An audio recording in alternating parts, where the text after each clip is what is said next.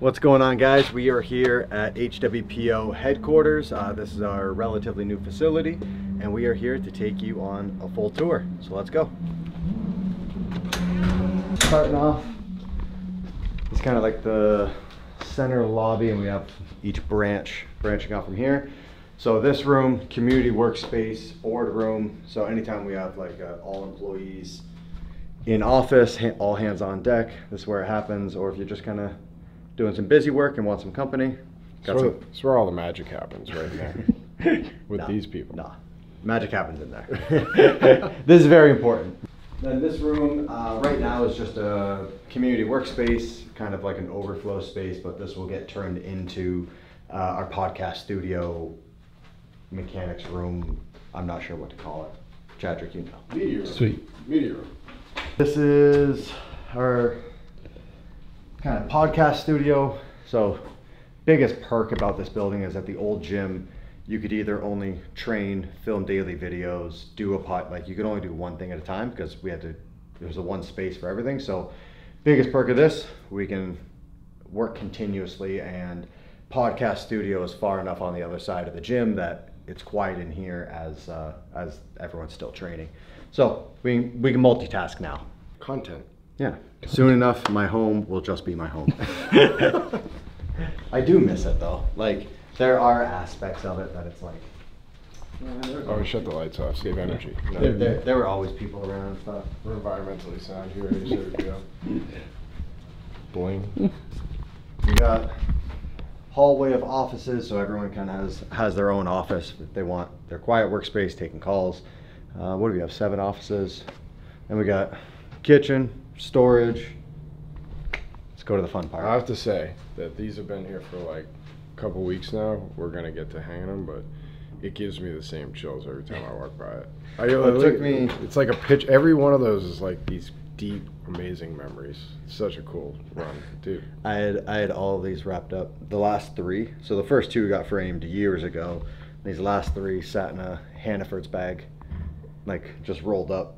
So I had to dig those out. I literally have I have a Lear jersey from every one of your years that has not been washed. And it's still in a bag that I'm gonna frame at some point, so I'm scared to smell them right about now. But I thought one of these. It might be the one that you had. I think it was from the early, like 2016. Is that what we're dunking it in? Yeah. Oh, so it is this one that has the stains on it, because I got the leader jersey and then I only had one, so I had to wear it for like 3 days in a row. And like after the second day, I went to the people running the cup. I was like, guys, can I please have another jersey? Like, this one is disgusting. And they were like, sorry, we only have one. I was like, there's 15 events. Why would you only have one? Like, we never had someone wear it for this long. And so they were like, we'll wash it for you. I was like, great.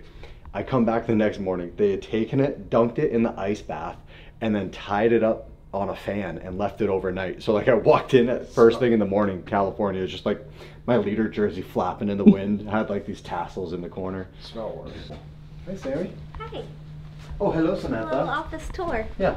Samantha, baby Eddie. Baby Eddie. This Yes. is the camera. Yep. Timestamp 37 I weeks. know, 37 weeks. Working hard. Bathrooms, Starting them young. showers, bathrooms. Bathrooms, showers, and now the fun part. This is where the other type of work gets done.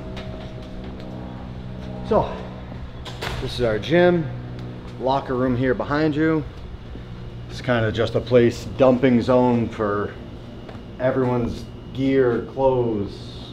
It gets hectic in here. Notice the spacing. So everybody has a locker. Jason has 3. Yeah, Jason takes up the whole bench. He's looking for more real estate somehow. So we're working on that. Get back to you, Jay.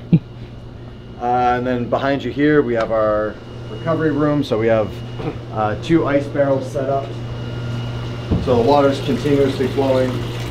So we never have to fill these with ice or anything. It's all put on a cooler, got a filtration system. 2-person sauna, or is it considered a 4-person? It's 2.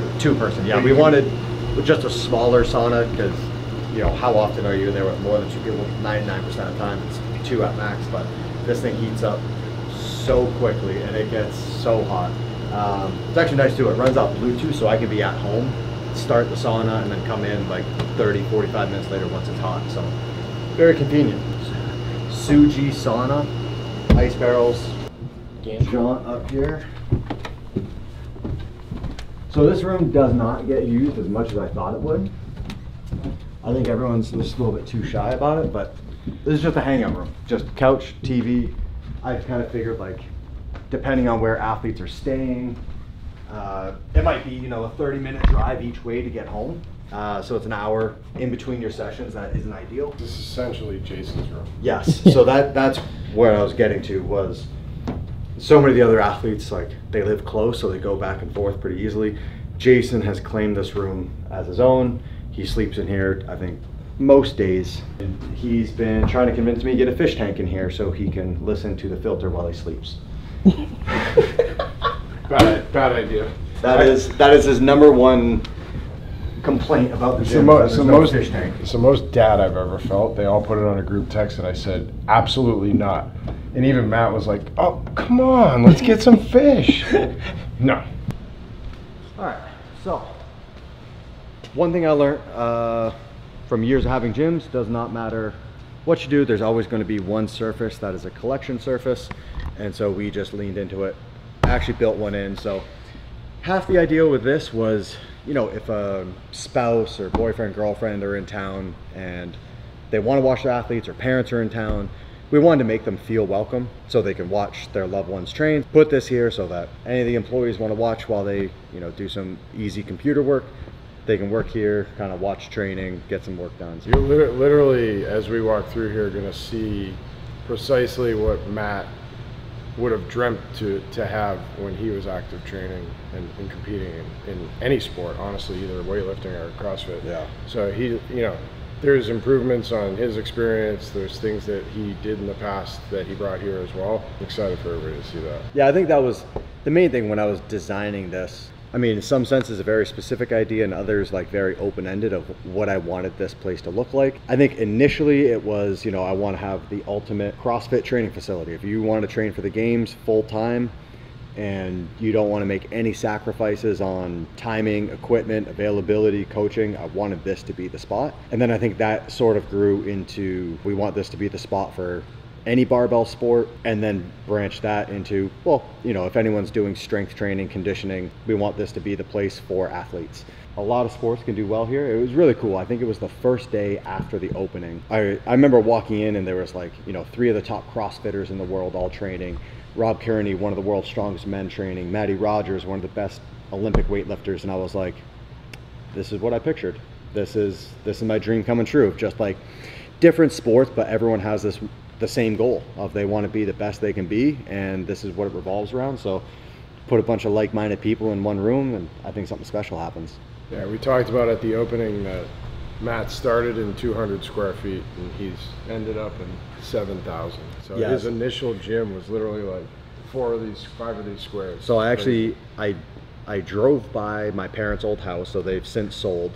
And I knocked on the door, nobody answered. So I left a note in the mailbox kind of explaining the situation of like, hey, I know this is strange, but like I competed in this sport, I built this company, and my original home gym was the room at the base of the stairs. And we're having our grand opening next week. If you wouldn't mind sending me the dimensions of that room, I would love to see it. And I'm pretty sure, so it ended up being 224 square feet and 5'11" ceilings. And so for the opening, I wanted to like put a tape print of the floor's footprint in here. And I'm 99% sure that rig has a bigger footprint than my original home gym. That was kind of cool to see, of like, all right, you know, started from there. Now we're here. Total building square footage is 11,500 square feet. And I think the gym space alone is 7,000. Said it every time I got a new gym. Oh, great, I'll never run out of space. I'm hoping that statement holds true here a little bit longer than it did everywhere else. For equipment, for all of the big equipment, you know, machines, GHD, stuff like that, I think the ideal number for training is 6. You know, if we're getting 6 of the elite all training together, I think that's about the maximum you can have and still have like a team unity bond feel. We wanted 6 of everything. 6 biker, 6 GHD, 6 echo bikes, all the common weights on the dumbbells. We have 6 of everything, 6 foam plyo boxes, 6 hard plyo boxes. We just want to be able to, you know, ideally 3 men, 3 women, and they all have their own piece of equipment. This is a 55-foot strip of turf. Kind of acted like a natural divide in the gym. You know, a lot of this stuff over here is stationary machines, quad extension leg sled. Then over here is a lot more of the typical Metcons where we're gonna have multiple stations running around. So more open space on the far side, but this is great. We got, I think, every form of sled. Big dog sleds, the smaller sleds that we can take outdoors, and then the sleds that we saw at regionals, the cloth bottom ones. So torque tanks, yokes, kind of a nice runway, practice sprints. It's nice for like handstand walking stuff.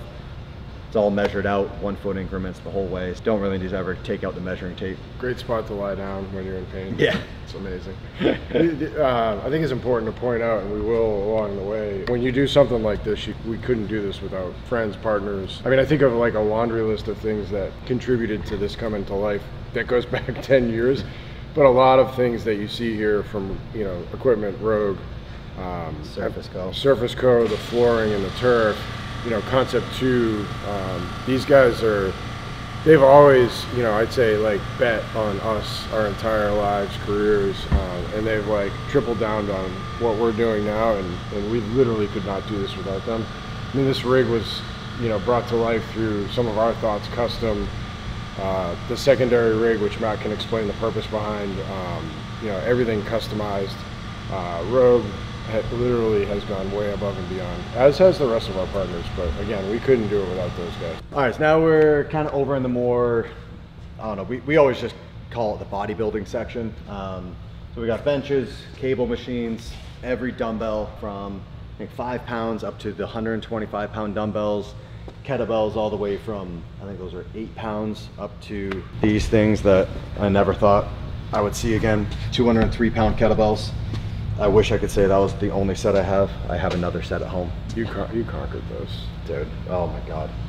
I hate those things. Where a lot more of the accessory work gets done at the end of training. We have a group that comes in, trains in the morning, so they can hit all the cable machines, lat pull down, seated row machine.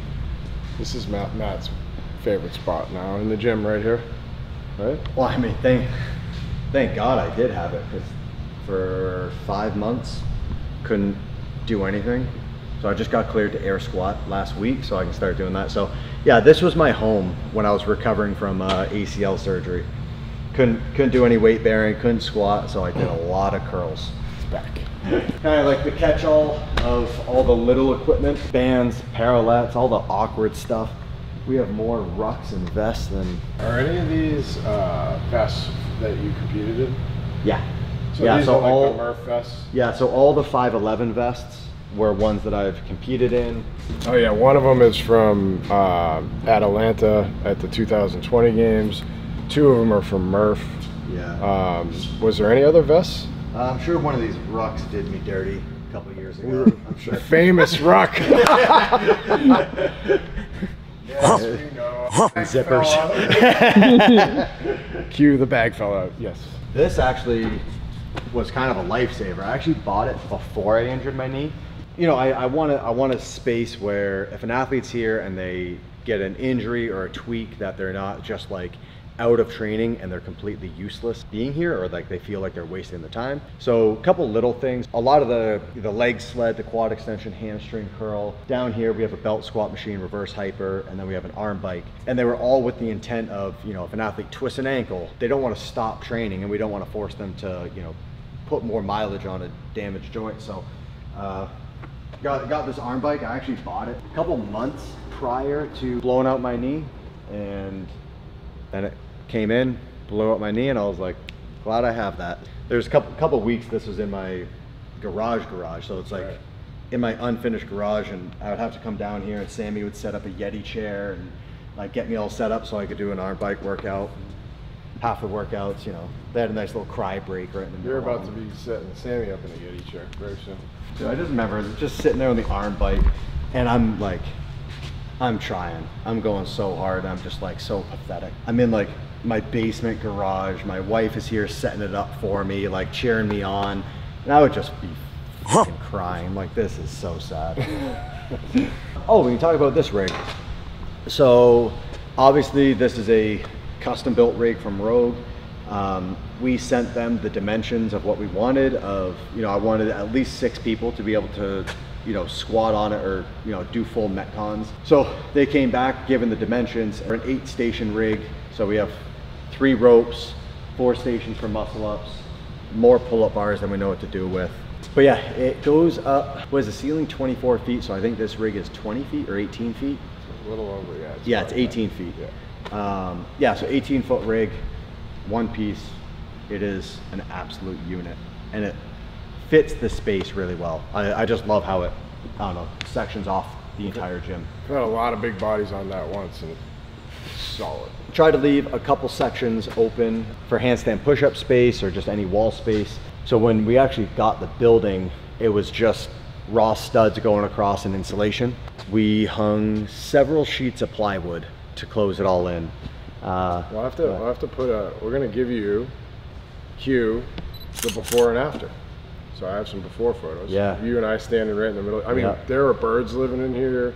I mean, when people see that before photo, they're gonna be even more impressed. Well, a lot of the delivery guys that, like, they'll poke their heads in and they're like, damn, you guys cleaned this up, like, because it was like Canon cameras, I think, before or something. I'm not even sure. Yeah. We just had a guy here this morning of, like, he said the previous, he's like, they're not here anymore, are they? No, sir. Definitely not. Whole plethora of different ropes. Obviously, want to be familiar with every piece. Who knows what they're going to throw at people in competition, so we just want to be familiar. But also, when it comes to, like, practicing the skills of, crossovers, triple under, stuff like that, different people need different cues. So for myself, to learn crossovers, the beaded rope was a game changer. So it's just different ropes kind of give you a different feeling. So I just like having a wide variety. So if somebody's having trouble getting that cue, we can just try different things. All the bars, specialty bars, Olympic bars, competition bars, stubby bars, axle bars, logs, handles, hex. I just wanted them all. For any Olympic weightlifters that have any interest in training here, I did intentionally get a kilo set because I did want to bribe some weightlifters to start training here.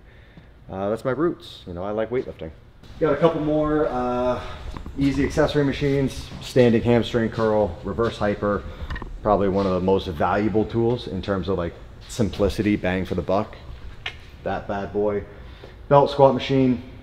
It doesn't get used on a daily basis. It's more for, I just wanted when athletes had, like, a tweak in their back or shoulder and they didn't want to put a barbell on their back, they could still get some good training in. All the different sandbags, all the weights of D-balls. I think we have I think the back bag is a 250. So Jay, we leave that one for Jason. All the D-balls, anywhere, I think we have from 50 pounds up to the 200. That 200-pound ball, I remember I was at your house, called the company, and they were like, "You're sure you want one ball that weighs 200 pounds?" I said, "Yes, sir." He goes, 200-pound ball. I was like, "Yeah," and I was fine. I'm like, "Dude, what are we missing here?" Like, "Yes, I want a 200-pound ball." And he's like, "Just want to know because I have to go custom make it right now." And he's like, "We don't stock these, so as soon as it's to you, it's yours." And I was like, "Yep, cool." So I think the shipping on that costs about as much as the ball. Managed to pick these up from an old gymnastics, or not an old gymnastics gym, but a friend of a friend in Providence. So great training just to have in the gym, practice. Should we? I think, like, we should be demoing all this stuff. Okay. No, I'm good on that. Did enough demoing on the big stage. Yeah, so traversing across with, and then dips on either end, or, even kicking up into a handstand. Just a nice tool to have, and we finally have the space to allow it. Another piece of equipment I'm not allowed to touch. Yeah, I mean, ski ergs, we got 6 of them. 6 of every Concept 2 machine. They're probably, I would say the C2 machines are the most utilized. In my training, the rower for years was my #1 used machine, and probably in my last couple seasons, the C2 bike became, like, the #1 used machine. But C2 is such a staple in space that, we don't want to be opening up or quad dominant. The ski erg's a nice change. Most of the conditioning machines we have are very lower body, quad dominant. So that one's upper body. Switch it up, give the body a break. This old bad Larry. That is the pig that I bought right after the 2015 games. So it sat and collected dust for probably 4 years. when I moved away. I would touch it once a year right before the games, make sure I still had it, was still good at it, and then it never came up again. So now Jason and all the boys get to toss it around. I can't link the perfect story on this, but I remember talking to Matt on a Sunday, which at the time was the rest day. He hadn't rested. I'm like, how you doing? He's like, I'm super beat, tired. I've been in the gym all afternoon. I'm like, what? What have you been doing? He's like, went in on a Sunday and he's like, all right, I'm gonna learn how to beat you. And he just pig flipped for what, like 3 hours and passed out on the floor. But which, by the way, like for anything that Matt saw any weakness in, that's precisely how he would attack. He'd actually, bleed through it. So the pig got a lot of use on Sunday afternoons. Yeah, so Sunday the gym was empty, so I'd go in and just turn on one light and just flip and flip and flip. And at one point when I didn't have the technique down and I would get super tired, when it would come off my hips, I didn't have the time to like catch it like a clean and a good grip. So I would just like fists, push up, and then did it so many times I had to go to the hospital, and I thought I had fractures in both hands. So went in to get an x-ray and they were like, oh, what'd you do, punch a wall? And I was like, basically. And they were like, just on the one hand? I was 50 times. I was like, no, both hands. In the early days of doing the pig flip, I think I would try to do 60 flips, one every 15 seconds, and then by the end, I want to say I was getting down to like 10 or 12 seconds for 100 flips. Don't quote me on that, but look it up. Don't take my word for it. When I see this is what I see. How you doing, guys? Nice table. We did have an athlete the other day. It was like a 40-minute grinder of a workout in a weight vest. Like, it was brutal, and it was like the hottest day of the year. And they had 100 air squats or 150, and they'd do 5 and then sit down. Do 5 and then sit down. And like finally at a certain point I was like, hey, no more of that. Get away from the pig. Yeah. We got our nice little biathlon target.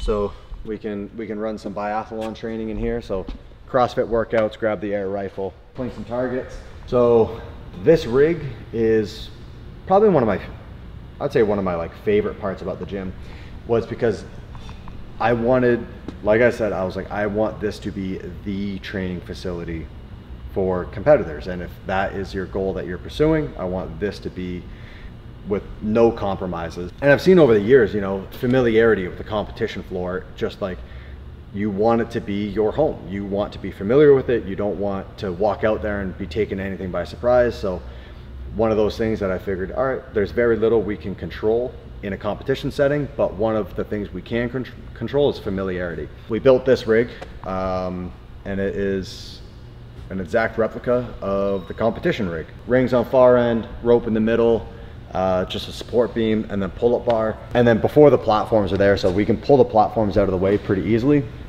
but they can perform workouts here, and they have up to a 90-foot lane. So if workouts get announced for a competition, or if we want to retest workouts from past, or just, the 2 weeks before competition, start getting in that competition mindset, we move all of our training over here so that they can practice the transitions, where pieces of equipment are, the different, even something as simple as the rings being hooked off a solid crossbar instead of one of the shrimp trawlers. There's not going to be as much bounce or kick.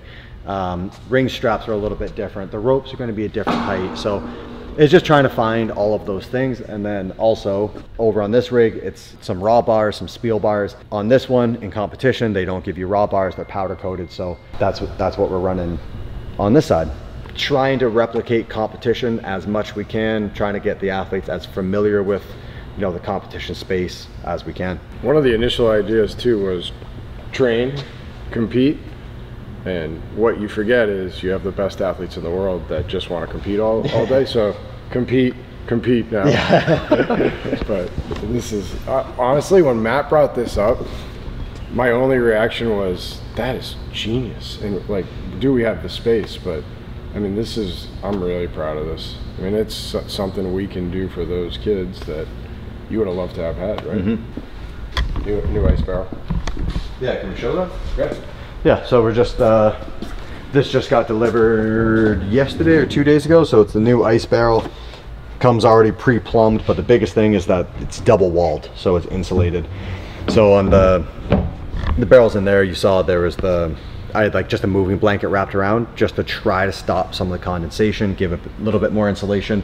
But then we also had to put drip trays under because it was single wall. So, you know, trying to keep water at 40 degrees in a hot room, they sweat a lot. So this one should fix all those problems. Insulated double walls, it'll stay colder, it'll take less energy to keep it cold. So really looking forward to testing this out. And then we have kind of some of our strength machines. So quad extension, hamstring curl, glute bridge, leg sled. I've been putting in a lot of work with these. Really grateful I have them now that I'm doing all my rehab for ACL. So I don't really have to go into a PT clinic. I can just kind of do all my stuff here. And then Stairmaster, one of my favorite machines. If I knew how good those things were, I would have bought one 10 years ago. That is a phenomenal workout. I don't care what people say. You throw a weight vest on and hit that for 30 minutes, you will have a workout like you've never had before. It is awesome. Wall of Fame. Well, whatever. Oh yeah. So we have all our athletes, and there are more that will be added soon. But when we first opened the building, this was the crew that trained with us, that we coached. So we want to always highlight, you know, the people we love and work with. So this is a tribute to those guys and all their hard work. Got a lot of their accomplishments on there, especially the big guy up in the top left corner. This is cool. I'm looking forward to seeing what this looks like year to year. Yeah. You know, as we evolve. Matt's humble to a fault. So as soon as I'm about to start talking about him, he walks away and hides. So he's blushing from here. I can see it. These are our championship banners. Kind of like what you would see in a traditional, you know, big sports stadium where they hang banners for conference championships and world championships. And so we talked about it. We had this idea for everything that we were a part of with each athlete, because people will ask the question like, why doesn't Katrin have a banner up there? Well, this is the first year that we'll be a part of her team officially on the coaching side. So whatever she accomplishes will be put up there on a banner. So, and the athletes made that decision. We asked them, hey Mel, do you want all your games finishes, Jason, you? They're like, no, I want to see what the work I've done here. And of course, we're going to pay tribute to Matt, the greatest to ever do it. That banner is amazing, honestly. Like when I come in here and work out, I look at that and just like those medals out there, and it just like gives me such great memories and feels. There is this, like, I mean, I think like people hear us say about hard work and his hard work all the time. It's like, when I see that, I mean, man, there is so much blood, sweat, and tears that went into that. Literally, an abundance of each. I mean, 5-time fittest man on earth, 5 in a row. I can't even begin to quantify and explain how hard that is. And I think it's beautiful that he gets to see that on a daily basis, because it reminds him all his hard work. And so, and that's the point for each of these guys. So I'm looking forward to next year having a bunch more. And the only thing we really would love is that they look at that and they're proud. And I know everything that we see up there, they look at that and they're like, damn, I'm a badass. I did a great job. I worked my butt off for that. Really cool feature. These are our, what we're called proud partners. We're really proud of the people that we're partnered with. That's kind of where that comes from.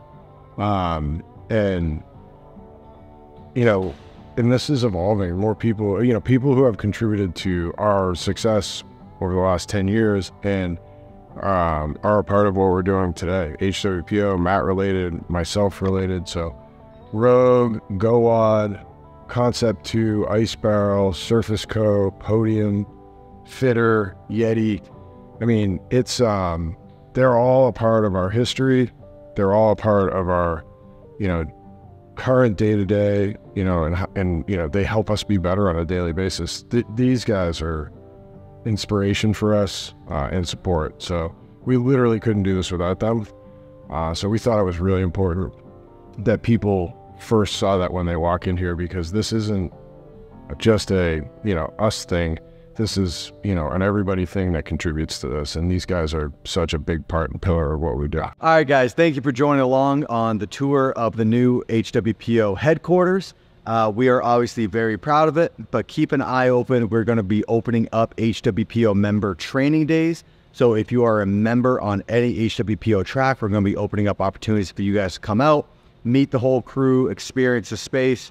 It's going to be a great time. Athlete training camps prior to some big competitions. We love having, other HWPO athletes or just friends come out, throw down, have a great time. So keep an eye out. We hope to see you soon. Have a good one.